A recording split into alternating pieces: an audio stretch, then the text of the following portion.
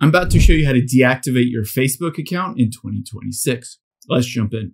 Now I have my iPhone and my Android right here.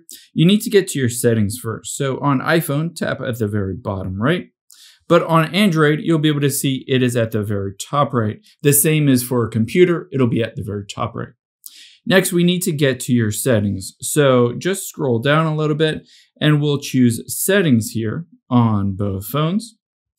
After we've done that, it is in the account center. So just tap on that.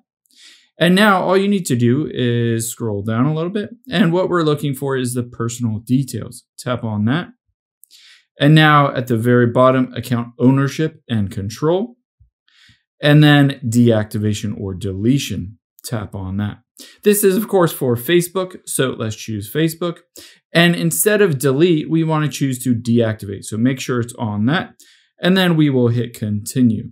Now you're going to enter in the password for your account. Just enter in that password. After you've done that, it will deactivate your account. You can automatically reactivate it just by logging back in.